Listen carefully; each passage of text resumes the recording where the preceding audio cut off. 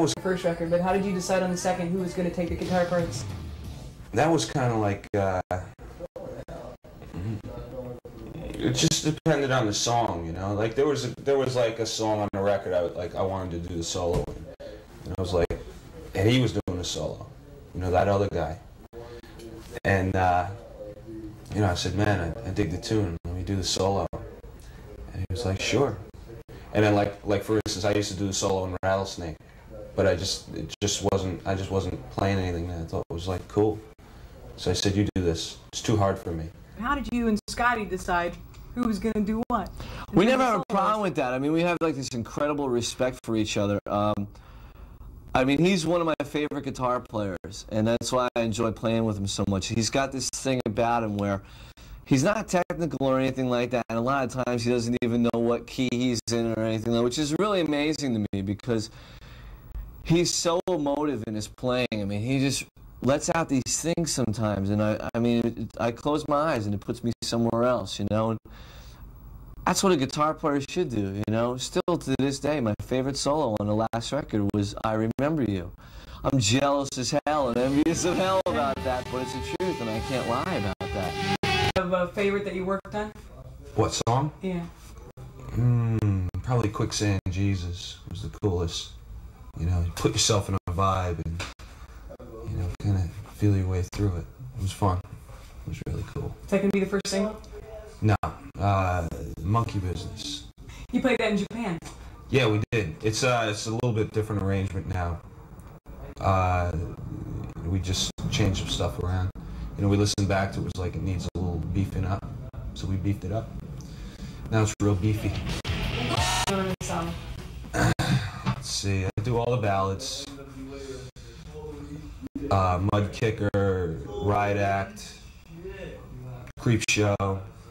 Before the first record came out, we just wanted to make sure that it was going to come out, that they would release it. I mean... No, I've never seen it. I'm just making things up as we go along. We were just worried about whether, you know, how people would react to it and whether they would dig what we were doing or not, you know. And then, you know, 3 years later and, you know, a couple million records or whatever, I'm pretty psyched, you know. Now, it's kind of like the same feeling again. It's really weird. This is like the second album we've ever had to record, you know. So it's kind of weird. You spend like years and years and years writing the first record, and that's one chapter of your life. Now it's time to put that behind us more or less and, you know, create a new chapter in Skid Row. There was a lot of pressure amongst ourselves to make a record that we would be proud of. I mean, we really were meticulous about the material and in writing it and arranging it and playing it. We were really meticulous, and there was a lot of arguing going on, but it was all for the same goal, you know, to have like the best record, the best album that we could make, something that in our minds will be better than the first one.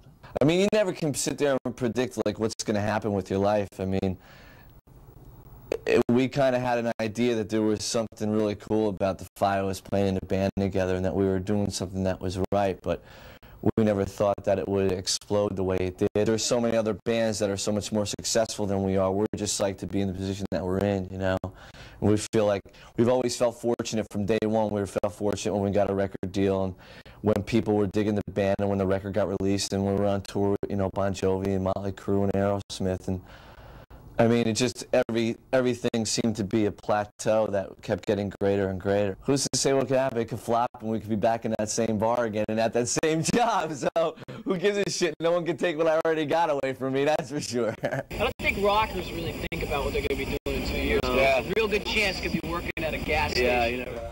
If this album, I know that your personalities haven't really changed that much since things began, but this album comes off much harder.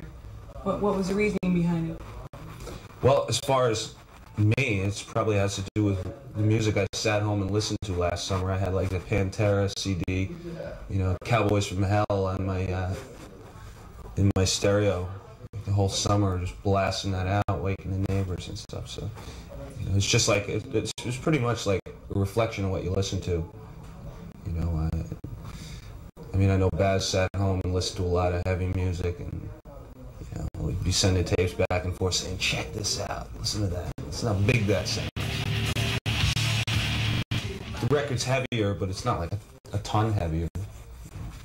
But it's pretty much the way we want to hear it. You know? We've been around the world and we've had a chance to see and experience a hell of a lot of things, and I think you become more aware of a lot of stuff outside your own little world from where you grow up in or whatever. I don't know, there seems to be this anger with this pent-up frustration within this band. Some of it having to be with maybe not being perceived the way we felt we should have been perceived throughout the last record and the tours and stuff like that, and almost being called a pop band to a certain extent, you know, and I'm like, man, this is not how I want to be regarded as, you know. We never were about being a pop band. We never were about trying to write a hit song or a hit singer or something like that. We've always wrote what we felt in our hearts, and if that got, you know, recognition as being, you know, commercially successful or whatever, then cool, and whatever. But it was always on our own terms. It was never someone standing over us and going, not good, you know, you gotta have that killer chorus. That's one of the things that we despise about you know, the music business in general is formulated music. That's stuff that is just so generic that it makes you sick to your stomach. With this new album, we even made more of a conscious effort to basically show everybody what we're really made of, you know, and to be taken more seriously, you know, and hopefully gain more respect. I mean, this isn't about, you know, top 40 singles or anything. This is about sheer aggression and anger. Standing where you are now, looking back in time, what would you have done different, if you would have done anything at all different? Nothing. Nothing. I wouldn't have stuck my hand in a blender when I was about 8, but that's probably about the only thing. When I was about 19, I got a little nervous. I was like, wow, is this gonna work? You know, am I gonna be able to pull this off? And I said, fuck it. What else can I do, man? And I was just like, I'm just gonna, you know, I wanna make a living playing in a band. You know, so I found the right band, and I'm making a living. How were you making a living before the Skids? House painting, getting stung by bees, you know. Getting up early in the morning. I worked in an eyeglass factory. They made these cases for eyeglasses, and I was like the only guy who spoke English. This is where they get the term pretty boy of the band. Blonde lead singer, 6'3". This is what we get stuck with. Sometimes we get drunk, we get obnoxious and stuff, we get in fights. That's why we got this guy. Right, Terry? With 3 and blonde hair and is a great looking guy or whatever, people are going to notice that right off the bat, and maybe pay attention to that end of it more than musically what we're doing. I think anybody who went and saw us live, you know, would realize that we really don't play off what we look like at all. It's more a case of just getting out there and banging your head and sweating and giving everything that you got with inside, you know. I mean, no one can ask for anything more than that, and that's what we try to do every night. And you know, more times than not, we've been pretty successful with that. Back on when you two met each other and you're driving around the dump truck. Man, we almost didn't even hook up, me and Rachel, because I answered his ad in a music paper. You know, I threw the newspaper out along with his phone number like an idiot, and he lost my phone number. So it was like 2 weeks there. We couldn't get in touch with each other. We had no idea. We wanted to, you know, get together and play. And he found my number. Next thing I know, I like moved into his house, eating his parents' food and stuff. It was cool. Just letting out all these frustrations that we've had inside, you know, through our music. And music has always been an emotional outlet for me. You know, from the time I first started listening to the time, you know, I started playing it. And even I can remember, you know, locking myself away anywhere in listening to, you know, my Judas Priest albums and my Iron Maiden records and my Van Halen records, because they were an escape for me. That was an escape from my reality, whether it be a shit reality or a good reality. That was my escape, and to me that was utopia, you know. I was in like my own world.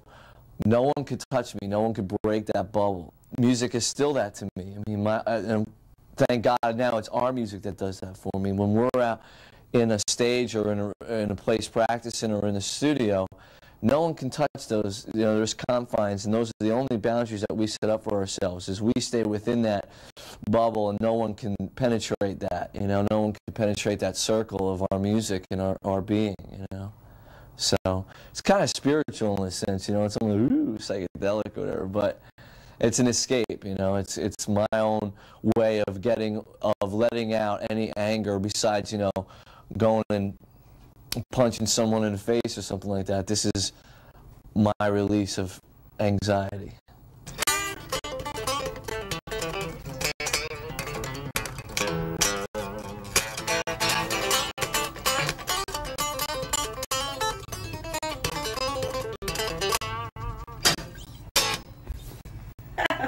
We try to steer clear of avoid any problems with the business end of this thing as possible, and if it takes us sitting there and kicking our feet and yelling and screaming, sooner or later we're going to get our own way. You got to remember what you're doing this for. You're not doing this for anyone's greed of money or anything like that. You're doing this because of your love of music and your love of getting out there in front of people and performing for them. I mean, that's the reason why you play clubs and don't get paid.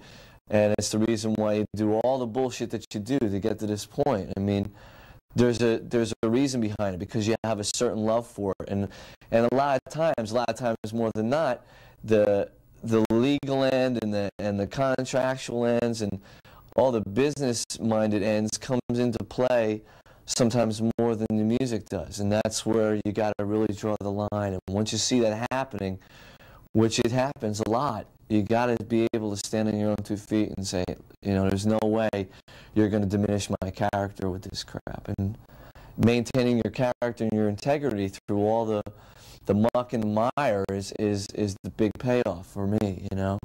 And I think that we've managed to do that. And I'm sure we'll encounter more problems down the road. I mean, our problems have been pretty decently documented within the press and stuff like that. I mean, it's no secret the shit that we've gone through. But, you know, you stand up and you know, you state your case, and like I said, you kick and scratch and bite and punch until you get your way. And that's what we've done. Can touch someone, and that people can relate to the lyrics and the way that we're presenting ourselves, you know, presenting the songs. You know, when people come up to me and ask me what's 18 in Life about, or what's I Remember You about, or something like that, or and they have their own opinion of it, we affected them in a way that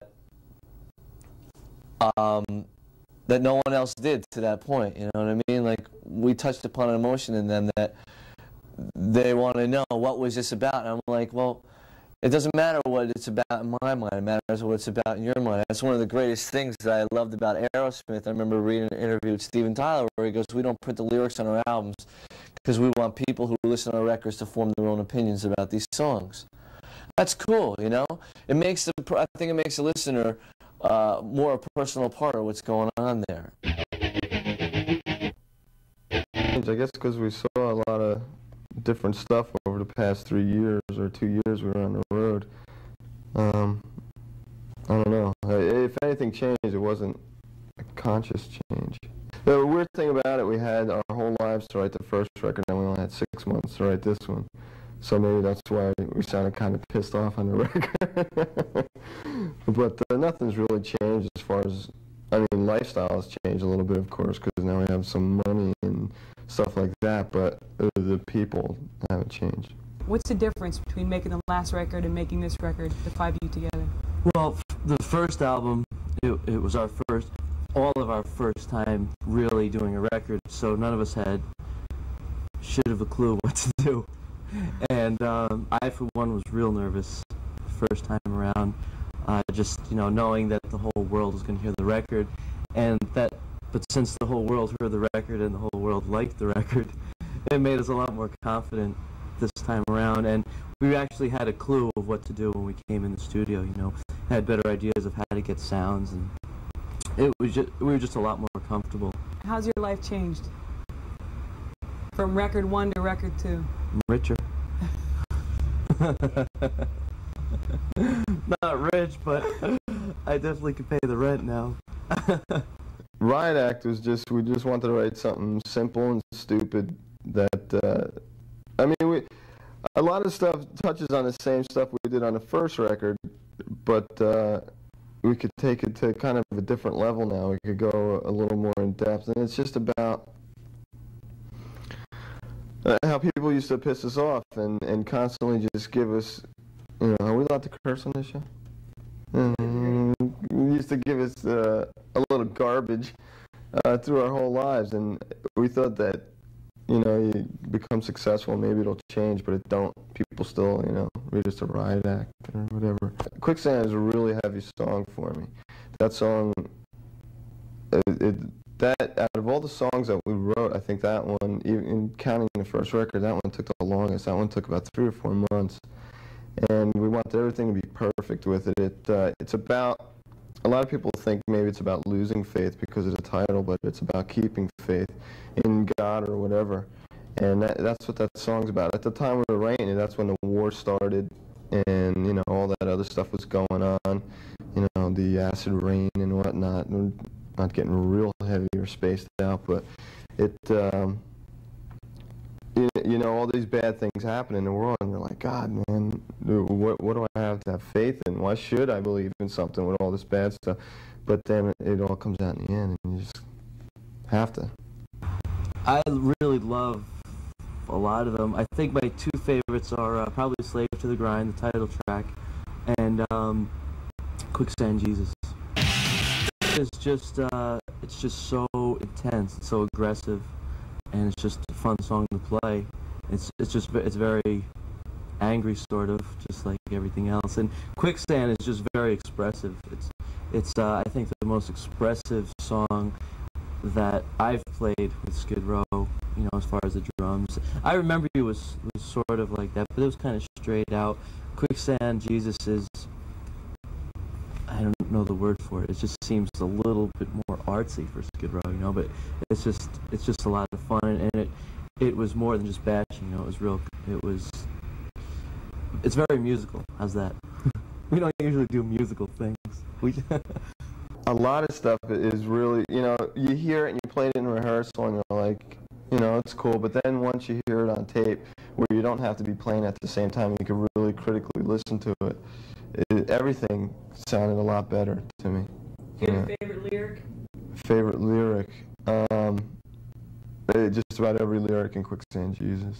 I believe in God, but I wouldn't call me very religious, you know what I mean? I don't go to church on Sundays, and I don't go begging people to stop drinking and stuff like that, but that song, all the lyrics in that. One of those songs that if I hadn't written, not to pat myself on the back or snake on the back or anything, but if we hadn't written that, I wish we would have. You know what I mean? Like, I hear songs like Breakdown, I'm like, man, that's a great fucking song. That's a great song. I wish I wrote it. Or I hear, you know, any song, like Babylon by Faster Pussycat. Every time I hear that song, I go, damn, I wish I wrote that song, you know? And Quicksand is one of those songs, if someone else did it, I would have done the same thing. Like, damn, I wish I wrote that.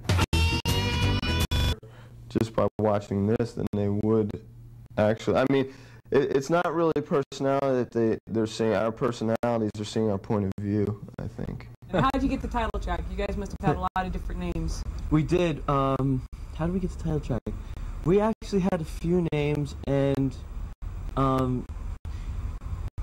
Slave to the Grind, we had a bunch of, several different names, and I think one of the main reasons we used Slave to the Grind was just the words, slave, just the way it sounded, the way it rolls, and you know, then also the meaning, you know, and we just kind of like that. Like the lyrics say, you can't be king of the world if you're slave to the grind. You know, if you can't express. I mean, I suppose you can express yourself. I'm really getting lost in this one. I know what I want to say. I'm just too hungover, Cher. I didn't know I was supposed to do this at 2. No, you could cut me out of that one. I'm gonna leave that all in. We were out for 17 months, and then we came home, and we were off for tops, I think, 6 months, not even. And in that whole time span there, you know, we were moving and getting stuff together and trying to get our own personal lives back together. And then just sat down on the couch one day, and then it was like, bring, you know, let's rehearse. And it's like, okay, we're up again, you know. So it kind of does feel like it was just yesterday we got off the road. But you also get kind of antsy. You sit around, you're like, I mean, when we had to work, we worked really hard, I thought, when we had to write. Because we were, like I said, we were kind of under the gun here, no pun intended, under the gun, and we had to, you know, get the songs together. And the same thing happened this time as did last time. We wrote what I thought were some of the better songs on the record within the last 2 or 3 months. Riot Act was within the last 2 weeks before we went to do the record. You know? Can't be king of the world if you're slave to the grind, and you know, it's basically chase a dream, chase aspirations. When I graduated college, I chose not to be a slave to the grind, to be able to pursue music and hopefully make it, you know, give myself a chance while I was still young, and, you know, say screw the 9 to 5, and I just make it, you know, I'll just make the money however I can, and hopefully someday it'll all work out for me and I'll do what I wanted to do all my life, and somehow it happened. But it was because I gave it a chance. You know, I remember going to this record company. I went to, I don't remember the record company, I think it was RCA. I went to apply for a PR job there, and the guy said, you know, I went in with my long hair, and I'll never forget this. I wish I could remember the guy's name. He still may be there. And he said, you know, he says, well, you know, you look like you're a musician. I said, yeah, I am. And he said, well, he said, you're 22 years old. Why do you want to have a full-time job now? You know, if you really want to be a musician and play in a rock band and do that, why don't you just do it? And he said, there's plenty of time to work 9 to 5. He says, why don't you go do it now and find out if you can? And that really helped me, because I was, you know, I was in college, I was going to graduate, and it's like, oh shit, I gotta get a real life, you know. And then after he told me, I was like, shit, you know, why? Let's see what happens first. And thank God I did. You know, I've been doing writing with people. I wrote a couple tunes with Alice Cooper and with Steve Jones, and who else? I'll probably be writing with Tammy from Faster and stuff like that. So I like to keep, you know, busy, definitely, so that this way you don't get the cable TV blues, you know. It's cool to like work with other people, because this way it broadens your mind too, you know. And this way when you go and sit down again and write for Skid Row, it's like, you know, you see different avenues to go that other people turn you on to, which is cool. I know Snake wrote a tune with Nicky, and he wrote with someone else, I think, too. But I would like to get into producing a little more when I get off the road. I just put a studio in my house, so I'm psyched. Most of the people I've met that I've looked up to have been pretty real, you know. Like Steve, I've always been a Pistols fan, and then, you know, when I met Steve Jones, he was like totally cool, and the same with Alice and stuff like that. So I was pretty happy. There was one guy I met that was in one of my favorite bands that really bummed me out, but I wouldn't even mention it. Johansson.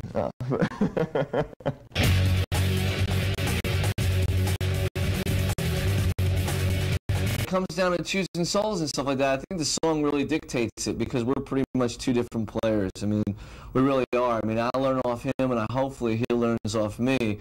He'll pull me in the studio a lot on this record, and he'll go, what do you think about this, man? You think it's cool? And I'll listen to it, and I'll go, what are you, high? And this is great. This is amazing. I mean, you took me somewhere, and I'll be sitting there and going, right on. I'll be yelling and screaming. And he's like, I'm not even going to ask you anymore, you know? It's like you're blowing smoke up my ass or something. Like, no, I'm not, man. You're moved by what you're doing. Yeah. Just run with it, you know?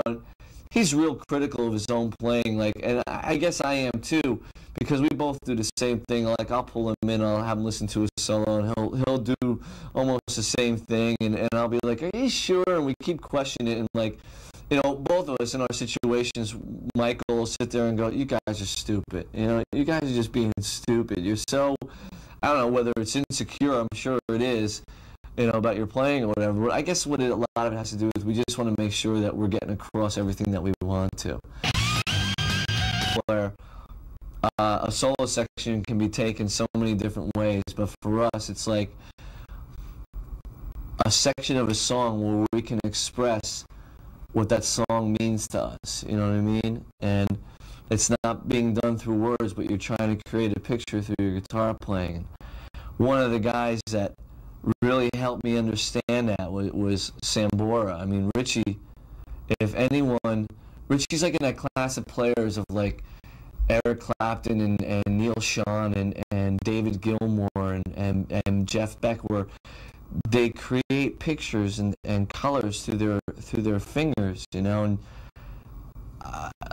I listen to him play, and I'm taken to like the way outosphere, somewhere that I've never been before. He really taught me about the emotional side of playing that I kind of had by listening to, you know, guys like Neil Schon and David Gilmour and Clapton and Beck and Ace Frehley and you know, the guys in Judas Priest. I mean, it should all depend on the song, you know, the structure of the song and what the song is about and where it's going. But man, I mean, when the guy can just sit down there and you're sitting there and you're face to face with him, and all you got is 2 acoustic guitars, and it's like 4 o'clock in the morning in Houston, Texas, in a hotel room, and this guy's playing can take you somewhere. I mean, and then you sit there and you just rap and you're jamming, and it goes to all these different places and creates all these pictures within your head.